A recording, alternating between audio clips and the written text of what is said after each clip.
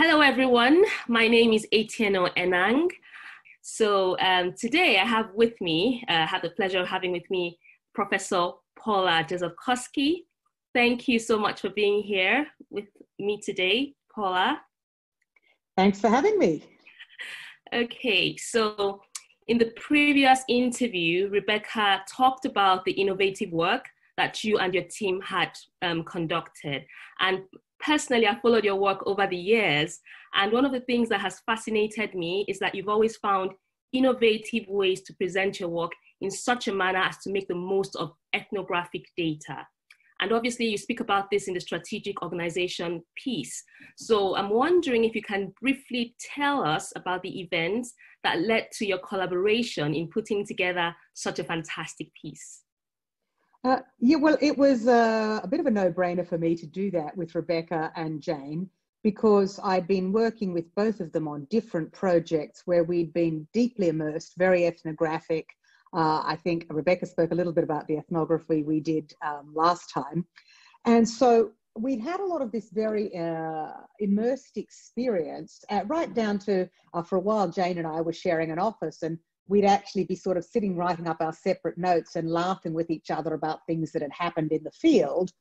And so we had that experience of really knowing what was important here, but also the problems of trying to render that when we wrote the papers in such a way that it would be convincing for the reader, that they could somehow feel that the sorts of excitement, or why we knew, if you like, that that was the right sort of answer in our data.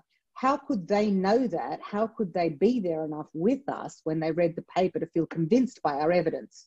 And in that, we wanted to go beyond just sort of, like when you use interviews, you sort of extract the quotes that are, maybe best said or something, or most easy for the reader to read. Whereas when you've been in the field, it's not very easy to take a field note and say, see, from this field note, you can see what it felt like.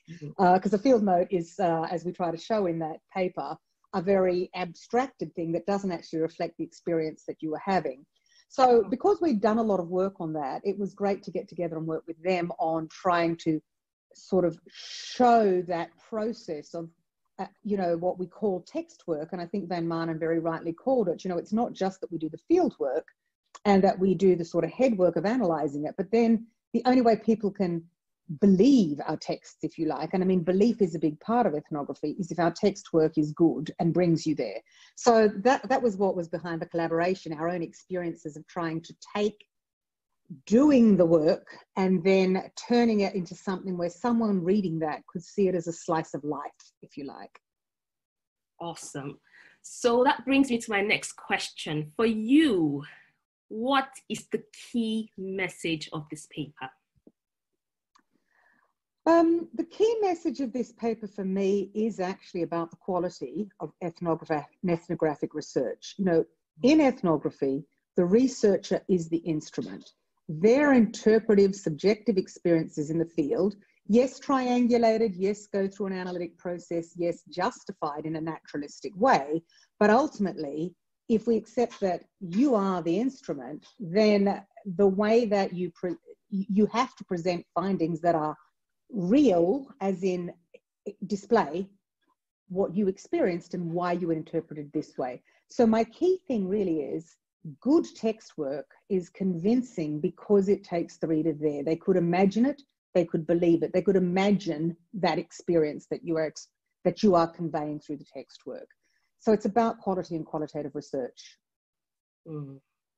So speaking about the quality and conveying the message, and I'm going to quote from the paper because you said something really, really key. It kind of like struck me. So you talked about the importance of giving the reader a sense of personalized sensory experience gained from extended immersion in the field. To you, why is this so important? So let me explain it with sort of some of the work that we actually did. So, for example, in the work that Rebecca talked about last week, we sat alongside these traders, these underwriting traders, as they were placing deals. And sometimes that's quite emotional. There are many millions and billions of dollars being bet here, and they may lose or win a deal, or it might not come out the way they wanted, or they'll be trying to, and of course, what we're trying to show is the way that something that you call a market does trading. And of course, you can't assume that a market does trading just on some sort of efficient things of, oh, my capital costs me this, and that would be the right price for my capital, because then a machine would do it. This is actually emotional. It's about negotiation. It's about the way that people relationally interact. And so if we're trying to show that, then when you sit beside somebody, they'll have anger, they'll have emotion, they'll be reframing, they'll be looking at the figures and working on the side. And so you've experienced that, and you want to render that this is what a market is. A market is not just some price that you see something close at.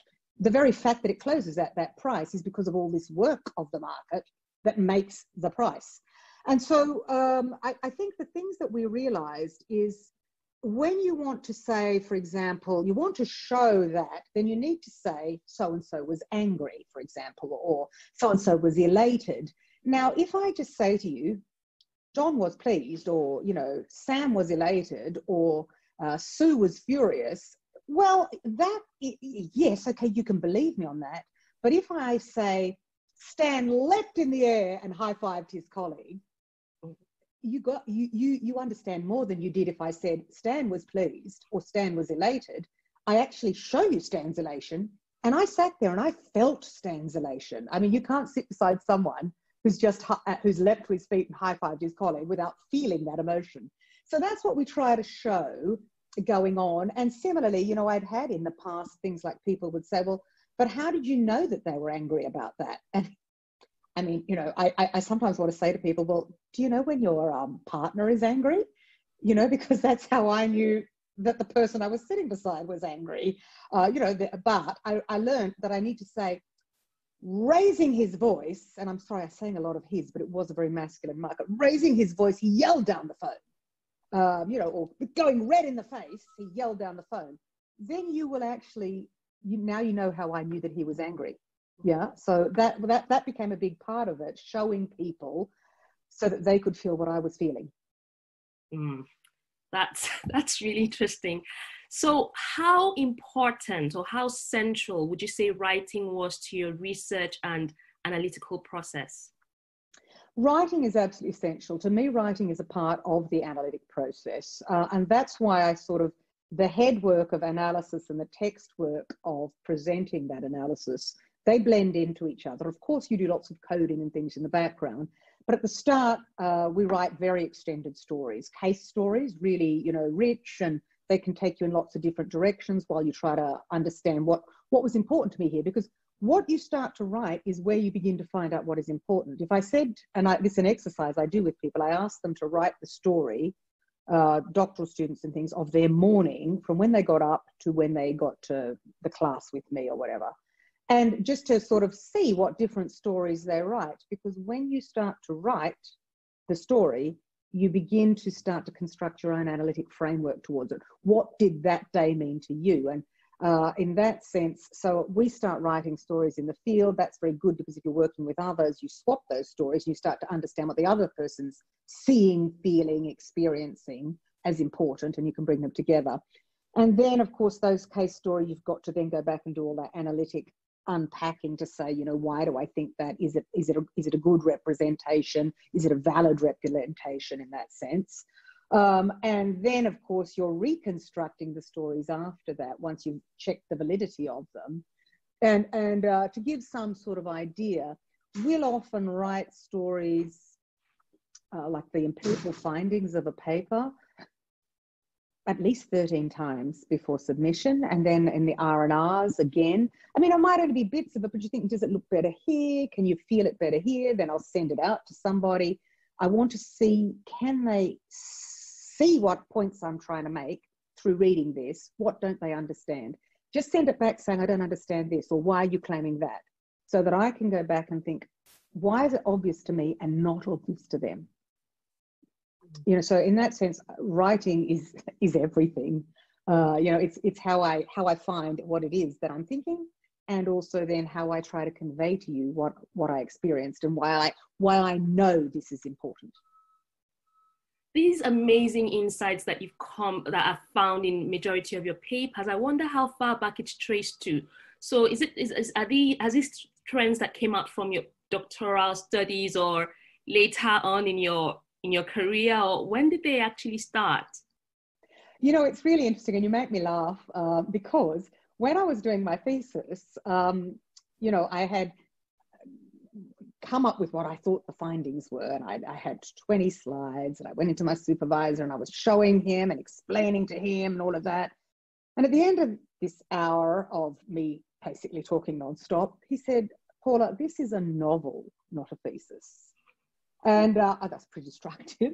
But actually, I like to laugh about it now because on the one hand, it was destructive, but his point was actually very valuable to me because he wasn't saying, "I don't believe you." He was saying, this is a novel, so it's interesting. And think about what the word novel means. It is novel. It is interesting. It's a great story, but it's not science. And what does that mean? Okay, so and he'd say, for example, "You're trying to tell me from the story that you're telling me that structure doesn't matter. But, you know, so does that mean that you are taking on the strategy and structure? You know, are you going to say Chandler was wrong?" And I realized, okay, my story is right. I still believe in my story. And actually, he's finding my story novel. But what he's not finding is that I've gone back and shown why this story is novel and important. And that was good learning for me because I could have thrown everything out there. I could have gone back and thought, okay, I need to come from Chandler and I need to say, you know, structure says this and structure says that, and here is my 2 incremental pieces. Or I need to say, now I need to go back and find out why this novel is novel compared to what Chandler was saying. And actually, in some ways, you will see that in the latest paper with Julia Balogun and Jane Lee, where we look at the co-evolution of strategy and structure. We do actually go back to Chandler and things. But what we're really trying to do is show these stories of the co-enactment of strategy and structure together. And we show these really rich vignettes that bring out what is novel about the relationship between strategy and structure that wasn't captured in these earlier pieces. So in that sense, where did it come from? It came from the fact that I was doing rich data collection. I intuitively knew this is what I wanted to say my thesis was about, but I had no way to do anything but tell the story. Now I know that the story isn't the wrong thing, but the story must be connected to the theory and how to use the story to interpolate the theory in ways that are more convincing and to show the novelty to the theory. So I'm really grateful to my supervisor for something that I now laugh about, although I have to say, I went away and I climbed the walls for about 4 weeks trying to work out how to make this novel interesting for a theorist. Lovely. So now that I've looked at the history, I have some insights into the history, and you've really progressed. You've come a long way from that PhD student to where you are now. And so I'm wondering if you can give us some insights as to what you'd like to see. And I'm talking now in your capacity as editor, associate editor, and all of these roles that you fill. What would you like to see in future written pieces in terms of persuasiveness? What is it that you look for when you look at manuscripts? Yeah. So I think one of the things that was very innovative that was starting to develop the composite narrative, which we did in our paper on Lloyd's of London, where we took out and did a day in the life of Tim. And I've used that in a couple of different places, this kind of day in the life or a slice in the life of somebody, because they're very persuasive. And I mean, there it was quite novel and we had to do quite a bit of work. What was interesting to me is all the reviewers liked the story of the day in the life, but all of them also wanted to know, was this science, you know? So we did loads of, or even, wow, aren't you lucky that you had one person who did that? And you had to say, no, that's a composite narrative. That's what everyday life is like. That is the narrative of everyday life, you know, and to sort of show them why, because they all liked it and they all found it really interesting, but they didn't know how to understand it as, is it scientific? You know, and so of course we've got these extended tables and things and all of that. So we do all the things that will be assuring about representativeness. But honestly, for me as an editor, for me as an author, the conviction, the quality of the science is in the fact that you loved the story. You love the story of Tim, or in our latest paper on strategy and structure, you know, that you really believe in these engineers who are trying to get into these houses and they literally get a foot in the door. You know, you can imagine that. You've had an engineer come to your house. You know, we want you to see that and feel that and understand that is why you believe this. yes, okay, if you need the tables because it's some sort of added conviction for you, we can do that. But you're not believing it because I have 15 tables. You're believing it because you believe in the engineer's foot in the door. And that, for me, is what I want to encourage. As an editor, I'm allowed to be courageous and say, yes, this is good science. How can we help you to convince people that it's good science? But I believe your story, therefore it's good science. So in that sense, that's what I'm keen on. That's what I'm keen on as a reviewer. I think we do have more editors who can understand and want to reach for the novelty. And I have to say, one of the best things that happened for Jane and I on a different piece on paradox and humour, it's called You Must Be Joking, is that we had 4 reviewers. They were very dispersed in their first views of the paper, but they were also reasonable. And we took it on board and we came back showing these incidences of humour and stuff. And all of them were just like, oh yeah, that's good. Yeah, I see you didn't do quite what I want, but I believe you. And that paper has no tables. And yet we turned around 4 reviewers from very different views. And what I think is they were good reviewers and a good editor, because instead of going, yeah, but I have a prescription in my head of what science looks like, so do the prescription. They weren't looking for a template. They were saying, oh yes, that's believable. I see why you do that. That's good. And so that is, for me, where this science needs to be going, because we aren't doing a quantitative or a positivistic science here. We are doing an interpretive science. So we have to trust interpretation as good science. That's amazing. Thank you so much for those interesting insights, Paula. So for all of you that have been listening, I'm sure that you're having as much fun as I'm having. In the next vlog, I'm going to be speaking with Jane Lee about the practice of innovating research methods. So you don't want to miss that. Just stay tuned to that one. Thank you.